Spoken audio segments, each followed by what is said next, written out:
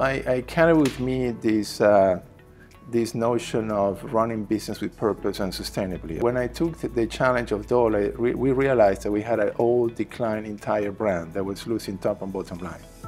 And the intent was to actually transform the business in a way that it would become again relevant for consumers. So as a CEO, you can actually rally your people with a burning platform and a sense of urgency, which is all about fear and the notion of failing or disappearing or being disrupted, or by the notion of becoming relevant, having a meaningful agenda, making a difference in the world, which will drive volume growth and at the same time allow you to have more consumer loyalty and then drive your business profitably as well. So we opted to go for the most inspiring approach, which was all about going back to consumers and communicating the importance of good nutrition. So when we had COVID, we realized how fragile our health can be.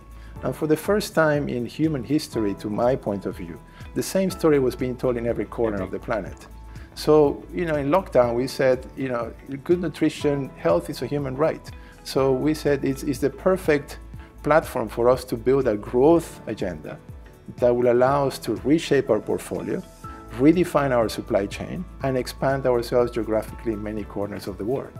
And that's the essence of a purpose-led transformation that was igniting and rallying the entire organization, where everyone felt that they could make a difference. So from defense to active participation to fully integrating the agenda together. Exactly.